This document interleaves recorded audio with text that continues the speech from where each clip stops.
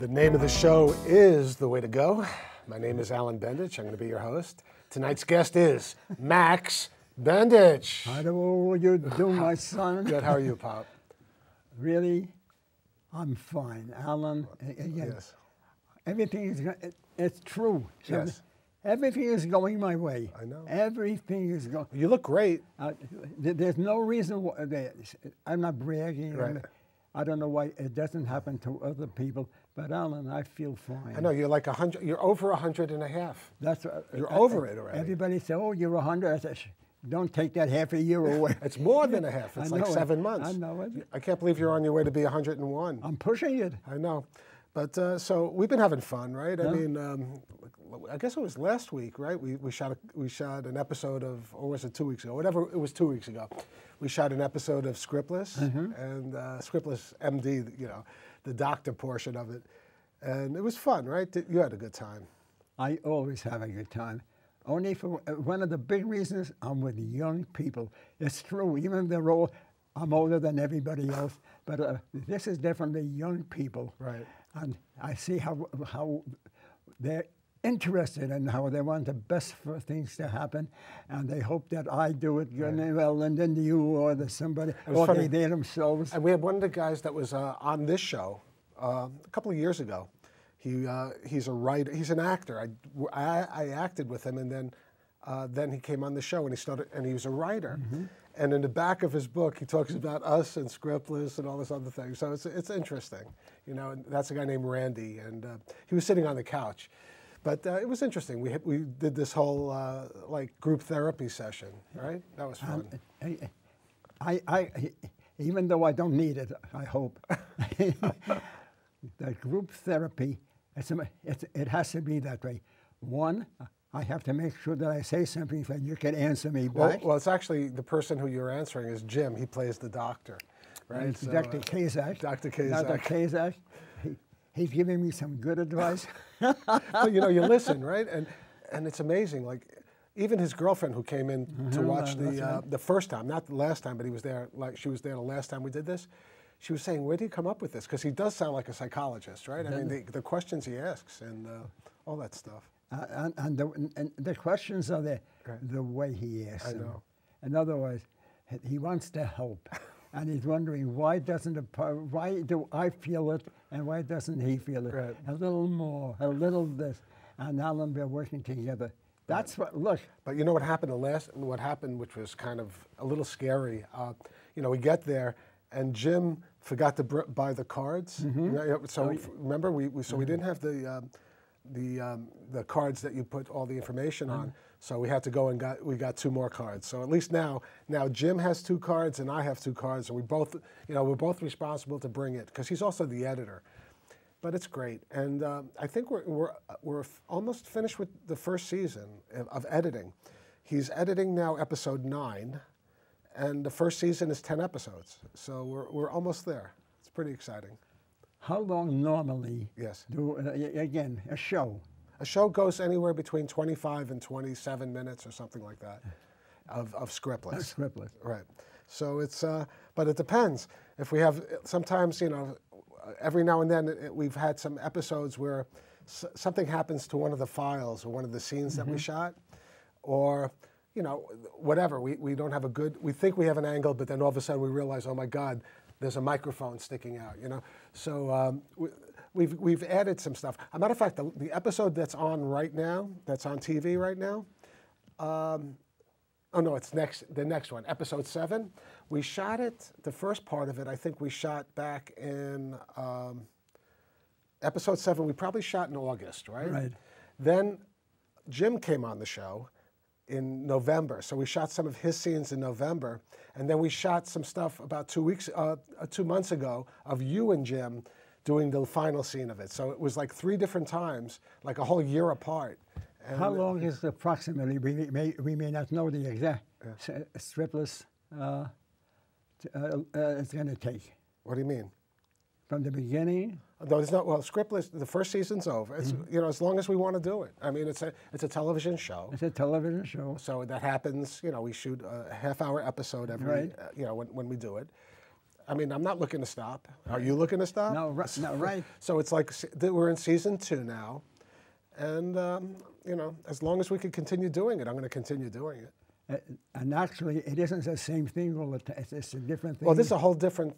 The first season was more of somehow we got involved with like family, but then family became like, you know, kind of like gangster family. That's all right. But now this time, we're focusing in on Jim's character, and he plays Dr. Kazak. Exactly.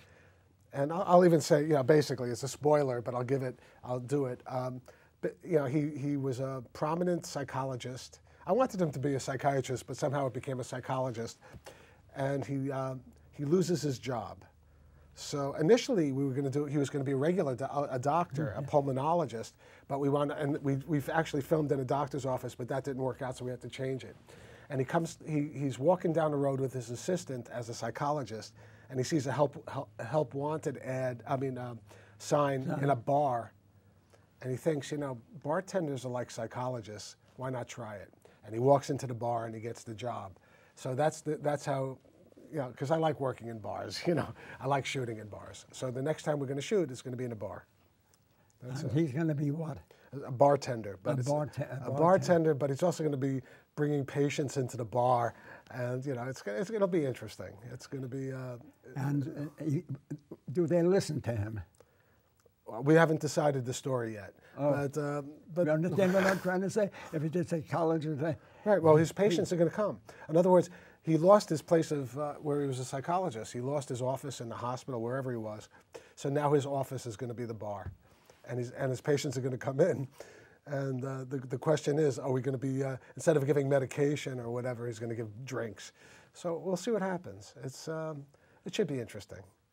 And we shot one episode, and then one of the cards got broken. So we've had a little bit of bad luck with the show, but so far we shot 2 good episodes, and they were filmed in your house. You like them? Do you like having your home as a studio? Always, always. First of all, I get to see them, Alan. Yeah. They're terrific. They're beautiful people. Right. And normally in my life, will I ever see anything like this? Never. And some of them are really great. I mean, those actresses. Remember the girl that did the Russian accent? She was like, it was like Boris and Natasha. Unbelievable. We had some unbelievable, really good performers.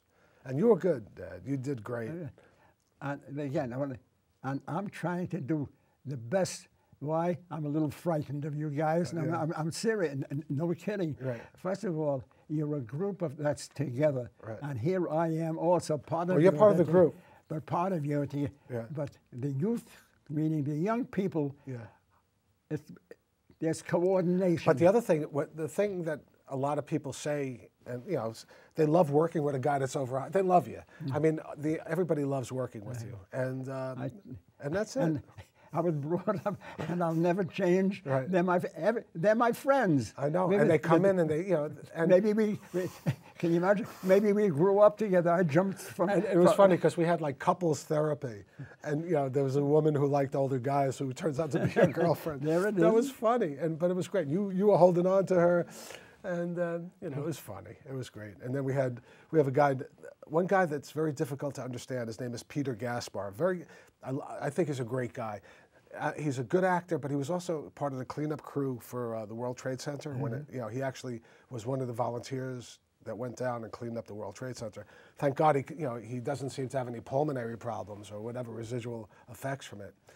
But he comes from I'm not exactly sure, but he has an accent, very thick accent. So a lot of times when he talks, it's very, you know, he's talking, but that's part of his characters. He says things, and no one really understands what he's saying. From the beginning, how did they all come together? In the show? Yes. I chose them. No, from where? From well, first, what? okay, in Scriptless, the person who played your son, yes. The other guy, Sam, he and I worked on a couple of movies together, and we did a web series together. No, this is what I'm trying to say. Right. So here you have 2 people. And then there was a few other people I worked with, but I also, I worked on a movie called The Psychotics, a television show, which you worked on too, with Ken Kushner. We got some of the people from him. We worked on another show called Scars of a Predator, and I got a girl from that show. But most of the people I got on the show were people I worked with. and some of them were, and some of them the other people I got on the show were from our casting director, JT, JT Entertainment, I think that's what it's called, but LLC. He's our casting director, and he suggests people, and he suggested some good people in the last episode. I was blown away by their performances. It was unbelievable. Somebody suggests, right? You try them, right? Well, the thing is, though, I don't get a chance. Try that. I mean, right. They're working. I mean, yeah. A lot of times, the way it works is that we're usually under the gun. You know, we don't pay anything because you know we're not making anything. You know, we just do it for the love of it.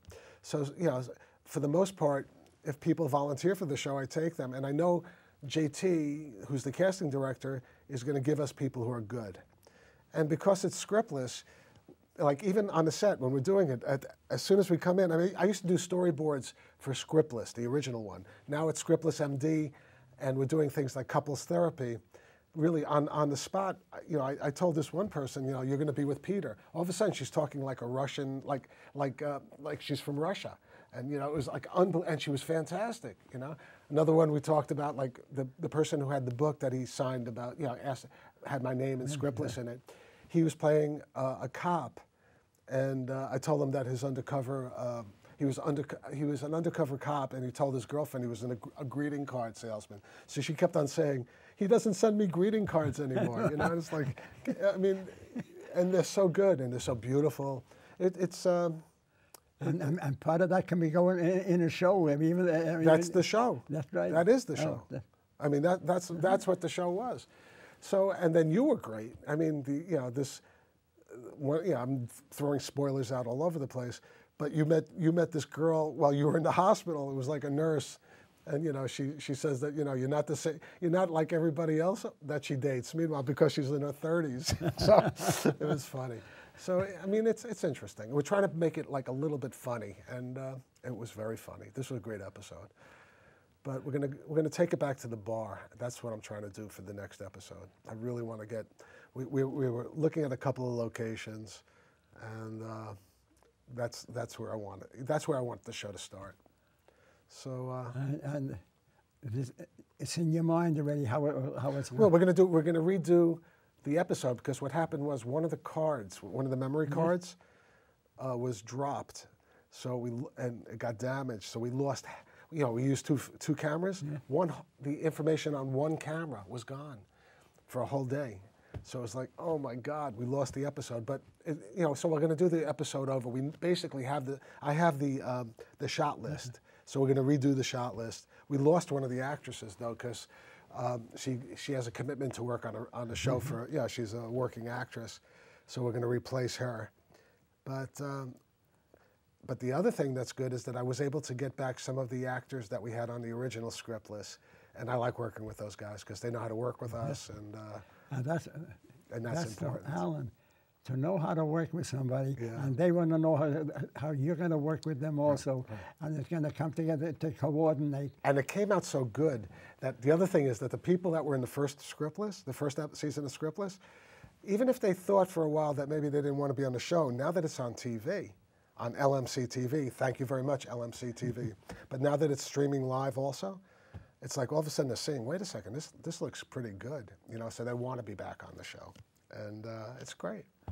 And how long do you think it's going to be? You keep on asking that question, it's going to continue.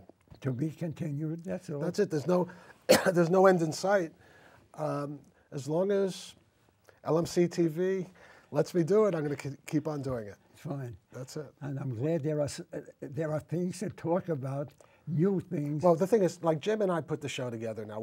He's helping me as a team. We're a team, and it's nice. He's a professional actor, and I mean, he actually studied acting. I just did it. You know, he does. He studied it, and you know, he went to school for it, and he has a degree in it. So it's good. And we work well together. So that's the other thing. It's like we try every weekend to edit, and you know, and that's the most important part. I mean, we have all the content, we keep on shooting, but if you can't edit it, all you have is like film that you didn't put together. And he's good at it. He's doing a great job. And, he and who else? What do you mean?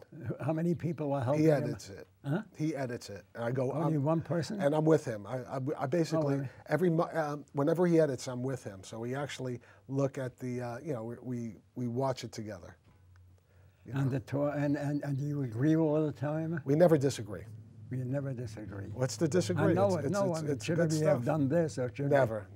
It's always. In other words, as long as we did it, this is how it's supposed to be. Right. That's it. It's perfect. And if he wants to change it, that's fine. I have no problem with it. We usually do only like 2 takes of a scene, so it's usually obvious which take is the better, you know? And we've learned a lot since we started. I mean, he was an editor before, but now we're doing it every week. He's doing it every week. So it's like every week we're working on it, and it's getting better and better. The editing makes it so much, it makes it better than it adds to it, you know? And the other thing that's interesting is, like, sometimes we have situations where we only have like 20 minutes worth of film and the show's over. So we go back and look, we repurpose something, and he cuts out like just a few lines, and it fits perfectly with the story. Like, we had one thing that we didn't use because it was a pickup scene that we did in episode 8, but we wound up but we forgot that we did it. So we had about, 2 or 3 minutes of scene. So we just changed one thing. Like, we just eliminated one name, and it fit perfectly in episode 8. So it was, or whatever the episode was. So we took it from an earlier episode, just took away one name, and it fit right into the story, and it beautifully. So it's magic. That's the whole thing. It's work. It's not magic. No, but it is magic because you just put these things together. And the other thing is there's a storyline. So as long as you have, that's the whole thing. Naturally, it's right. So in other words, when that thing fell down, part of the story, you have to go with it. And that's the other thing. We don't have to worry about writers because we're the writers, and we don't have to worry about the story because even if there's like there've been times again where actors don't show up, which is kind of annoying, but it happens, So because it's scriptless, we could change the storyline a little bit, and it works.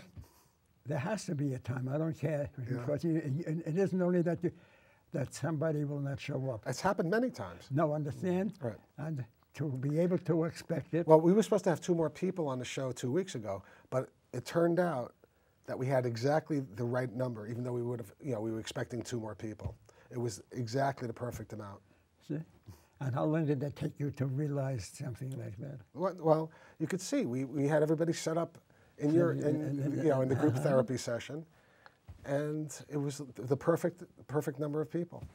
And I still think, I'm looking at Jim, and he sounds like, he really seems like a psychologist. It's ridiculous. Well, I said, Dr. Kazak is the one who's helping me out, that's all. Why not? Meanwhile, you're the one who's helping him out, but that's in the earlier episode. But that's another thing. So Kara's doing well in college, which is nice. And Aaron, you saw your grandson Aaron. Unbelievable. When he started, again, he was singing Yiddish songs. Right. And this one guy, Dave Orff. Yes. And Alan, I was there when he just started, and the songs he sang, Aaron knew. He and I, and there was a trio singing. Right, but tonight we're shooting this on a Wednesday night, yes. And Aaron's show, he has 2 radio shows. He's home for a week because they have a break at Vassar, but he's actually going to be doing his radio show from home because he could use. He's not going to be able to speak, but he'll have the music. He could actually choose the music for the radio station at home. So he doesn't even have to be in the studio to do his radio station. So I think that's pretty fascinating. It's amazing. Well, and then, besides all that, he has schoolwork to do. Right. He's working on, he's taking 3, I think, upper-level courses in computer science. He's a double major. He's doing computer science and film. So he's really getting into the computer science, though. He's getting into it now. The way I visualize it, you said he does this and this and this. Right. The idea, I think, is to get a good mark. No, well, Mark, understand what I'm trying to say? And this, and get a good mark in that, and get a good mark. Well, I think the marks are important, but I think really it's understanding and doing I mean, you're going to get the good mark if you're able to do the good program. So he's actually programming things. So a lot of the stuff is learning the language and then actually programming something, No, that's what doing I'm a talking program. Learning the language. He was talking, and sometimes I didn't understand a word that he was saying, and it seemed so natural. So natural how it comes out and everything else. But I got to visualize, Alan, and believe me, I think I knew, I don't know how to even to express it, that he was telling me something, and I'm understanding it. Well, he's also a good communicator. A communicator, there it is. It's interesting. I mean, we sit down, when he came back from school on Friday, I think it was, or Saturday, Wendy, my wife Wendy, had like a high school reunion that she went to. So Aaron and I spent hours just talking, and we were just talking about everything. And it's great that you could have a relationship with it. It's sort of like this, only without the cameras, you know. So we sat down and talked for a long time. And it was wonderful, you know. Right, so that's father and son. Right. But how about today, when I was with Aaron, and just sitting there, quilling. It was a wonderful experience for me. I would listen to him. I said, boy, I remember when I was his age, I didn't say that. And I knew the same thing. And one thing I said, one thing, again, I still have war on my mind. And I remember little by little, I'm becoming a soldier, was at that time, and like him. And it was a different type of a life. Aaron will never be. Aaron won't be a soldier. No, what I mean, the idea is, whoever would think in Afghanistan. I know. 14 years we're at. Who knows about it? But if you look every now and then in the New York Times on the bottom of the page, an obituary, and you know it's sad. It's still fighting for what? I know. Yeah, it's a crazy world we live in, but you know, Aaron's a good guy. He's the most progressive kid in the world. He's a wonderful person, and he educates me. You know, it's like he's a smart guy. I could see him. I could see him being an educator. That's something he's thinking about. As he was talking to me, and I was saying, boy, here am I. I think he'd like to be, I think part of him wants to be a professor or something like that. Who knows? You know, that would be a nice job. For him, it would be a nice job. He loves colleges, you know. And also as a professor, his name isn't Darren anymore. That's it. Hiya, Doc. That's it. It would be nice.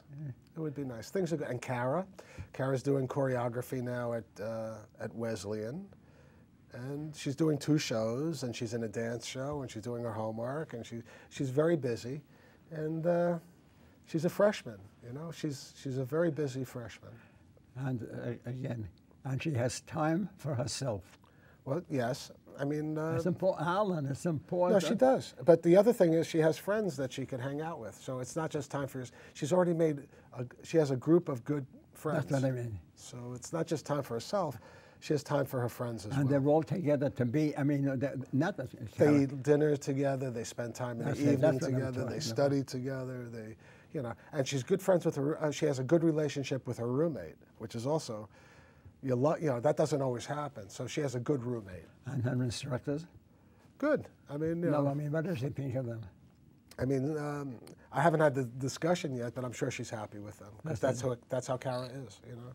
She's usually the instructors like Kara. You know, she's always been someone who we would always when she was younger, the teachers would always say that like she was their favorite because that's who she is. You know, she's a good student.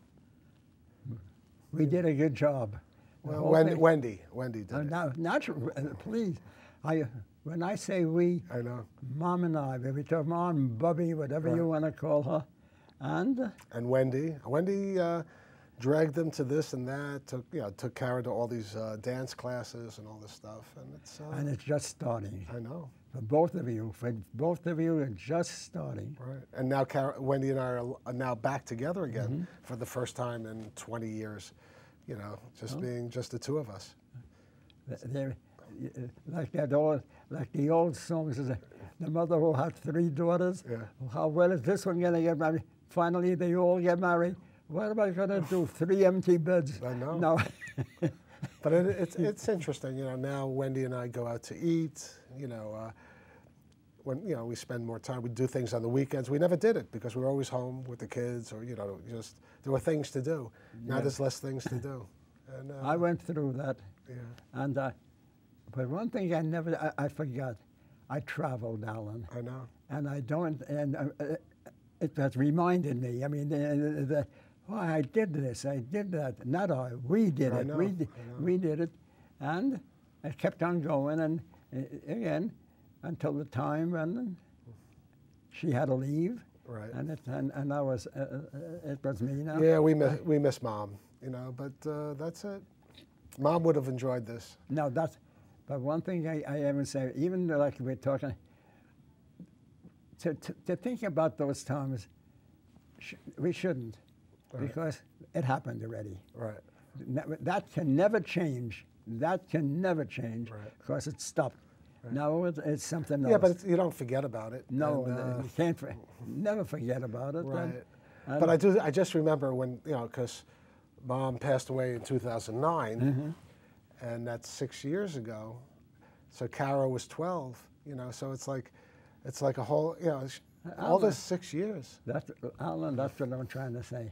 And in those times, yes.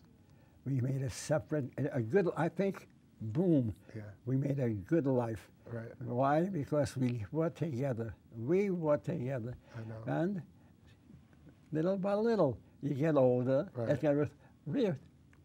Right now, it's a big deal. Yeah. We're starting, like I jokingly say, I'm pushing 101. Right.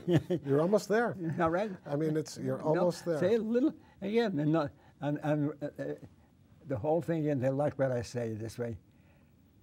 What's the big deal? Right. The days become weeks, the weeks become months, the months become years, boom. I know. And that's your line. That's one of your lines. It's a good line, though. It's true. I think the same thing, like even, just for everyone's life, that's how it goes, and it goes fast. But time, it's a shame. I know. Time goes fast. Did it go fast when we were 40 or 50 years ago? I was thinking the other day, and this was what I was thinking, when you're young and you have all the time in the world because you have the whole future ahead, you never have enough time. And then when you get older, all you have is time. So it's like, it's almost the opposite. I mean, and again, like the old cliche is that, youth is wasted on the young. You don't realize when you're young, you think it's going to be like that forever. Oh, and I forgot that youth is wasted on the young.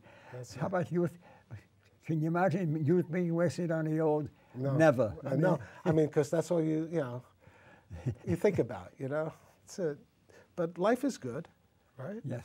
And look, I mean, I was just even looking at Al Bendich, your cousin, right? I was looking at his, some words that were written today. I mean, written for him. I was looking at it today on the internet. And, like, when you leave something behind like that, whatever it is, and look what you've left behind. I mean, if it wasn't for you, there'd be less cardiologists in the world, there'd be less pediatricians. I mean, there's people that, you've made it, your life has made a difference. And yet, once upon a time, I was given a bowling out. And said, I know. Your son wanted you to be a doctor, and your son... Right. The issue was why didn't your parents, that's what she said. She said, why didn't your parents let you go to college to become a doctor 70, 80 years ago? No, but the funny thing about it, seriously, there's that old joke. Oh, you have 4 children? Yeah. I have a doctor, a lawyer, a professor, a butcher. Right. And if it wasn't for the butcher, we wouldn't have a penny. We wouldn't have a penny. We wouldn't have a penny. That's it. That's it. And even David says, he says that, if you wanted to make money, being a doctor isn't it. But something about time. Time always plays, havoc with us. It always plays havoc. The pleasure. And there's only one thing left to say, Pop. Just one. And you know what it is? It is. That's a wrap. Good night, folks.